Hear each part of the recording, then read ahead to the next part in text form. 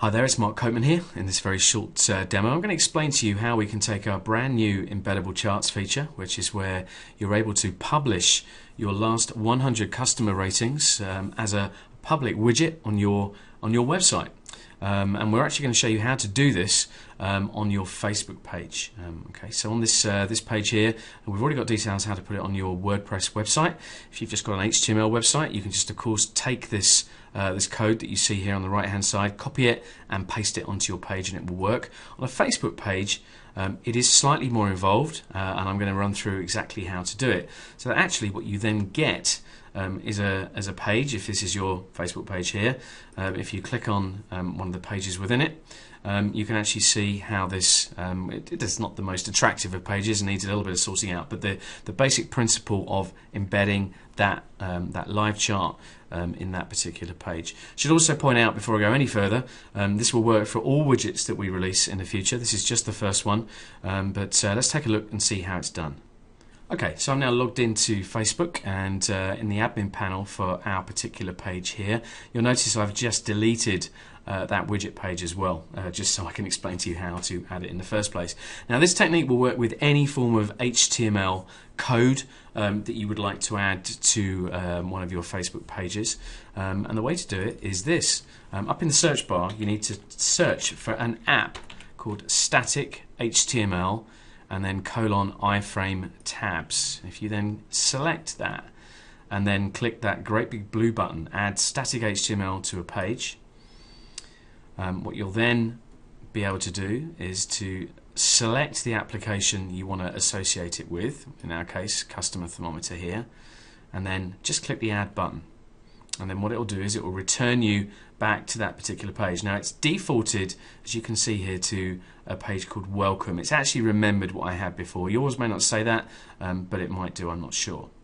Okay, so once that app has been installed, all you have to do is click on that page, and it basically turns it into a sort of an editor mode. It's showing you the preview of the page at the minute, which is blank. Okay, what we need to do now is add something to it. So if you click on the green admin tools, then in this particular box down here, I'm just going to scroll up. We just need to add any HTML that we'd like to add. So I'm going to delete what's in there as a default. I'm then going to log into my customer thermometer account. Okay, I'm going to click on settings up in the top here. And then if you scroll down and then expand the embeddable charts tab, as you see here, and then what we can then do is we can just put your cursor in there, click and select that little bit of code. And we've had a couple of people asking, just to be absolutely crystal clear, you can see a number of different variables here.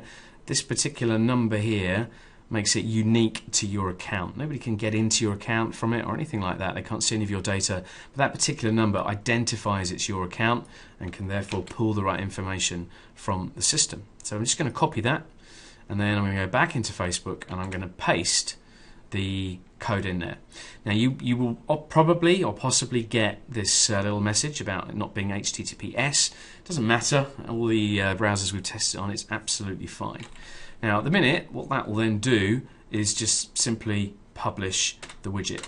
What you might also want to do is just to put a little bit of explanation around it. You might need some help here, just a little bit of HTML or just add, this is what I had there before, so a little bit of explanation behind it, but I'm sure you can find somebody that will actually help you do that. And then you can just click on save and publish, or you can preview it as well, but let's click on save and published. And if you then click on the customer thermometer homepage at the top here, we'll then go back to your main Facebook page. If you now click on the welcome button, so you can now see the widget is now embedded. If we just log out as well, just to prove the fact that it will work. If you're not in admin mode, let's just go back to customer thermometer, and we're logged out now. So if we click on that welcome page, again you see up pops that widget. So that is how to embed your widget inside your Facebook page. It's a great thing for your customers to be taking a look at and for you to be sharing. That's just one of the ways. Remember, you can still put it into your WordPress blog or into a standard HTML website as well. Hope you found that useful. If you need any more help, then don't forget, just drop us a line and we'll be back to you as quick as we can.